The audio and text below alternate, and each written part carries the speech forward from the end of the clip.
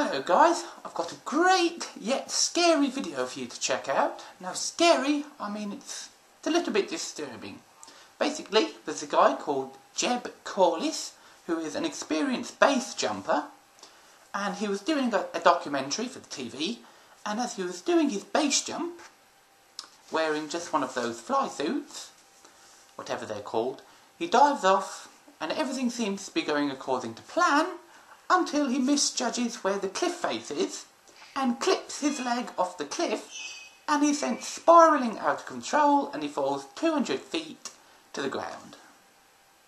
Yes, it's quite disturbing to watch, but he's okay. He broke both his legs. He spent 5 weeks or so in hospital, but he's on the mend. So, check it out. Link is below as always, and please thumbs up and subscribe. Cheerio!